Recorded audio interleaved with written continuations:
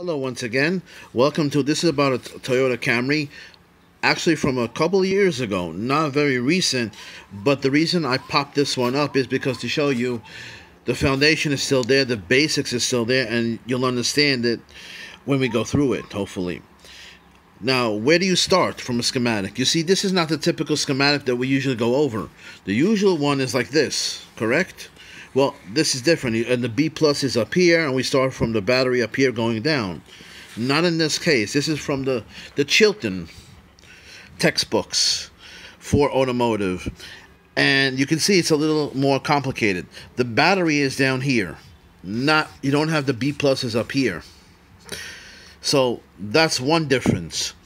Now you're going to see that everything laid out over here in this one is right in front of you. There's no continuation, like point A and then another page. Everything pretty much is here for the starter and ignition system over here. How do you start? Where do you start from? Like we always said, regardless of the system that you're looking at, that you're going to analyze or troubleshoot, key components should catch your attention. What's a key component right here? If we talk about starting systems, the starter right here. Now, the starter, the symbol for it is different. See how they put it for the starter motor over here? Much different than we are used to. So basically you have to get used to the different symbols, how they use it. Now, that's a key component. I concentrate on that one. What's another key component? A relay. Okay, another key component, ignition. Another key component, since we're talking about a V6, 6 cylinders, this is very important over here. See, 3 coil packs. 2 coils in each pack, giving you 6 coils for the 6 cylinders.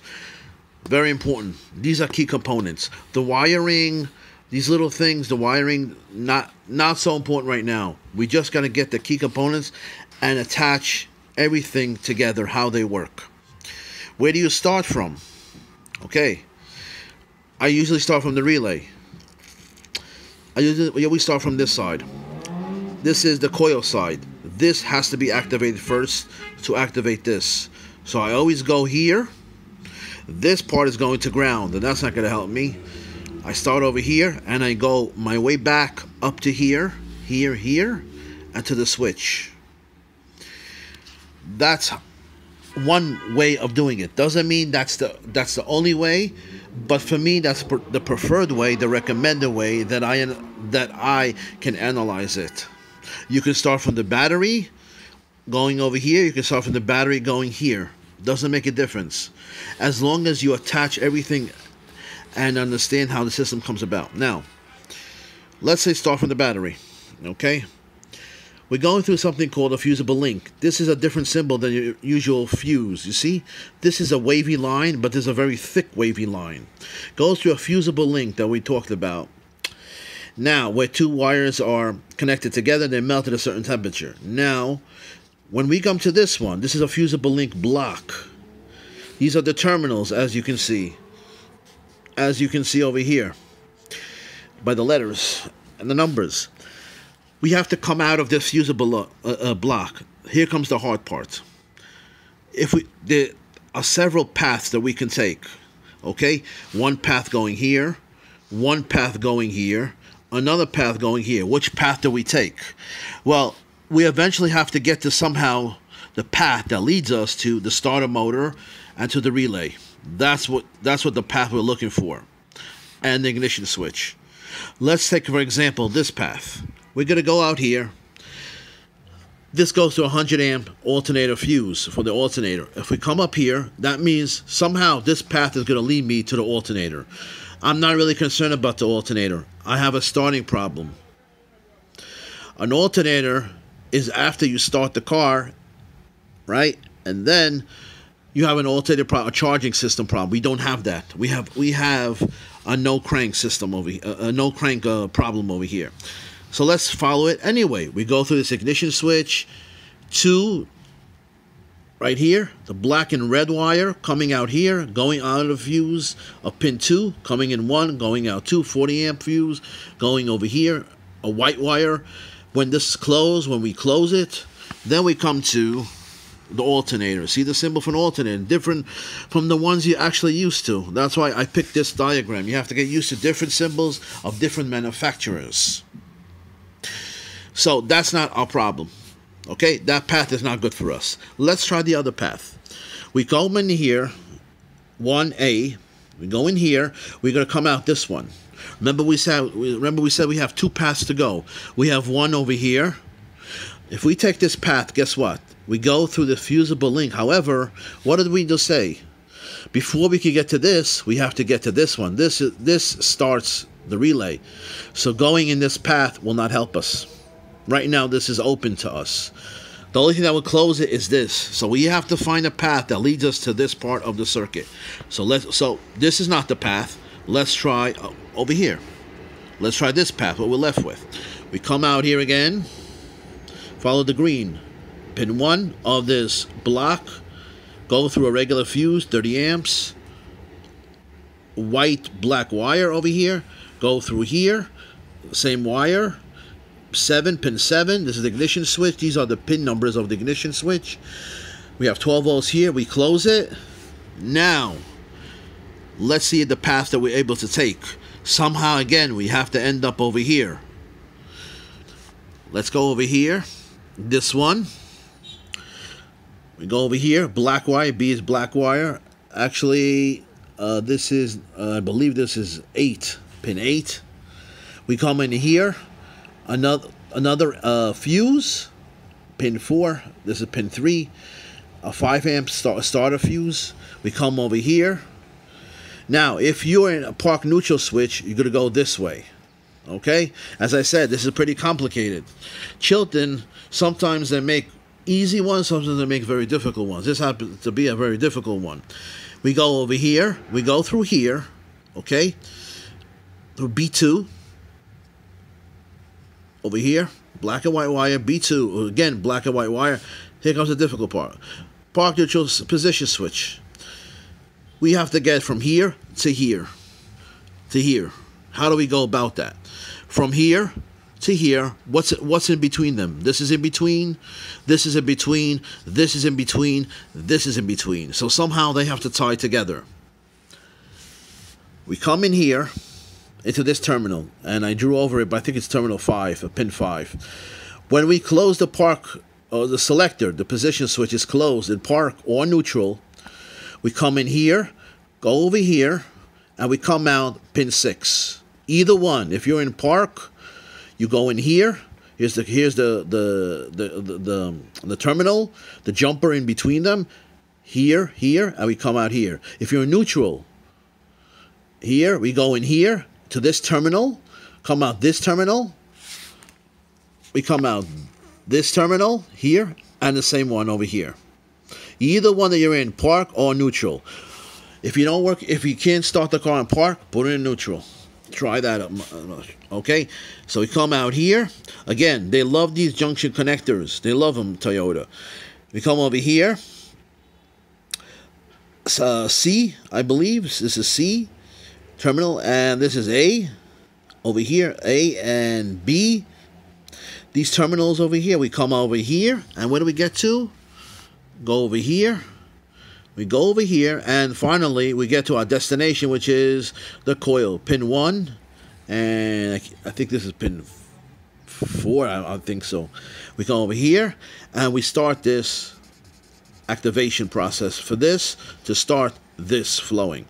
Look how much we had to go through just to get to this part. We went through the ignition switch, we went through this fuse, we went through another junction connector. They love junction connectors, as we said. We go through a park neutral safety switch. We go through another junction connector. We come out over here. We come out over here. Black and orange wire over here.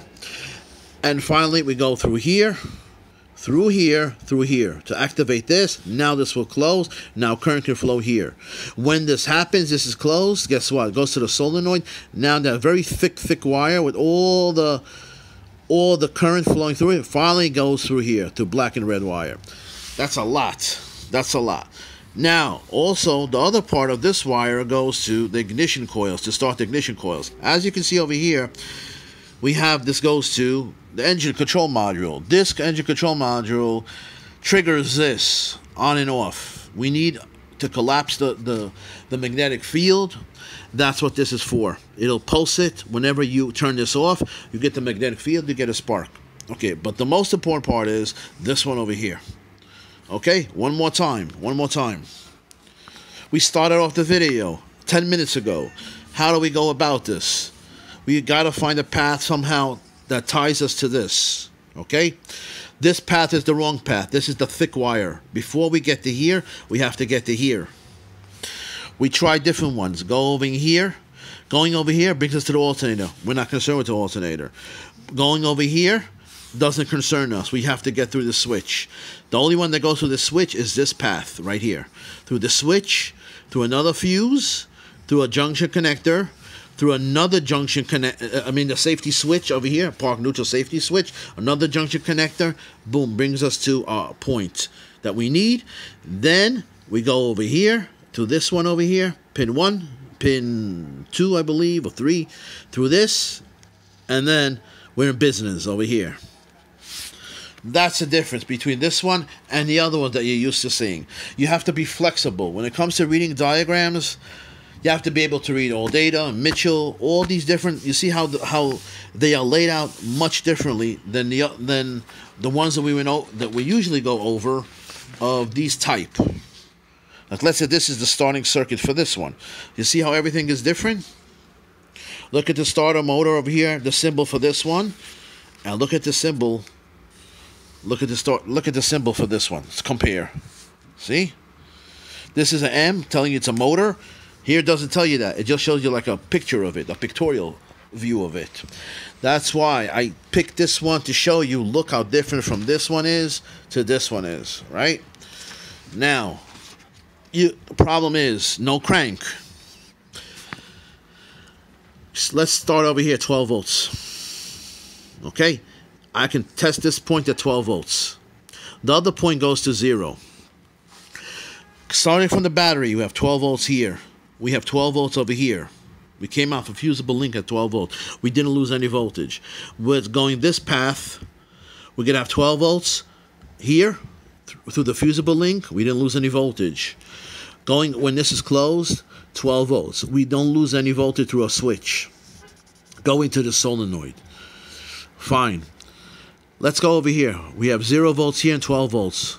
How much is the voltage drop from here to here? If you said 12 volts, you're correct. That means this is working. If you have 12 volts. If this is 12 volts, this is 12 volts, you're floating. You're not connected to ground. Now, let's say we're over here. 0 volts. I put my meter over here. If I can take it and measure the relay in circuit as I have showed you, you can do that. That's the best way to troubleshoot. 0 volts I get over here. What's the next point of attack? We have a no crank. We went to the relay, right? We have 0 volts over here. What's the next possible thing? You said the fuse. Of course, the fuse, right? Let's say we go over here, 0 volts. Let's say I find this junction connector. I have 12 volts over here. Does that mean the fuse is good? Yes, the fuse is good. Does that mean the junction connector is good? Yes. How do I know? Because I have 12 volts till here. I'm connected to the battery. So we have 12 volts here. We have 0 volts. Where did we lose the voltage? Try to figure out where. If you said here, you're correct. You're correct. Maybe the park neutral switch is not working. Maybe there's something broken here. We have 12 volts here, and maybe we lost something here. That's possible. Okay? How about this wire? That's also possible. It's opened up. How about over here? Something is open for here. The junction, the connection from here to here is open. So we have 12 volts here. We have 0 volts. Any possible thing in the line over here will break it open and we'll lose the 0 volts. Can this be shorted to ground? Yes, it's possible. If this is shorted to ground, guess what? You're going to blow a fuse. We didn't blow the fuse. We have 12 volts here. We had 12 volts over here. After that, we lost it. Okay? We got 0 volts. Let's say now we have 0 volts here again. 0 volts over here we come back over here, we have 12 volts after the park neutral safety switch. What can be the problem? If you said this, you're correct. If you said this, you're correct. If you said this wire, you are correct. Okay, let's go over here. 0 volts again. We come over here, 0 volts again. 0 volts here. 0 volts here, but 12 volts here. What's in between here and here? The only thing that's in between them is the ignition switch or this wire. Then you could say the ignition switch might be bad. One more. I measure 12 volts here, but I measure 0 volts here. Is the ignition switch good? If you said it's not, you're wrong. If I get 12 volts over here and I'm connected, that means I'm connected through the switch, through the ignition switch. I measure 0 volts over here. Why? Because this blue. That must mean there's a short somewhere. Like I make a video how to measure relays in circuit and how to measure battery terminals. Very important. Take off the battery cables. Measure resistance. That will tell you if you have a good connection. Like a customer who came in and said a battery was changed by the dealership. They didn't even bother to even clean the cables, which had high resistance. High resistance means you're going to lose voltage drop across the cables and the terminals.